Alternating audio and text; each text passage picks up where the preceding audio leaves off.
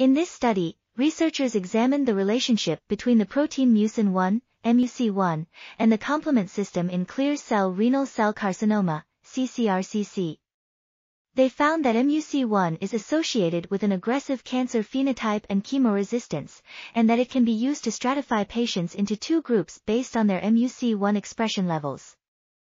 The group with high MUC1 expression had more positive markers for the complement system, including C1q deposition and the presence of proteins involved in the complement cascade such as CD59, C3AR, and C5AR.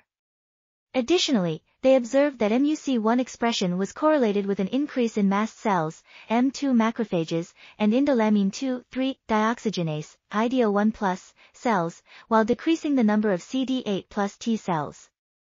These findings suggest that MUC1 may play a role in modulating the immunosuppressive environment of ccRCC through the complement system. This article was authored by Giuseppe Lucarelli, Giuseppe Stefano Netti, Monica Rutigliano, and others.